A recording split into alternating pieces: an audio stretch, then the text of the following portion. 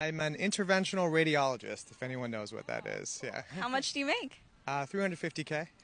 How did you get into this? So I went into medical school, and in medical school, you don't really know exactly what you want to go into, but I discovered this field of interventional radiology, which I think is the coolest field in medicine. And yeah, I kind of just was lucky enough to come upon it, and I love it. I think it is my dream job.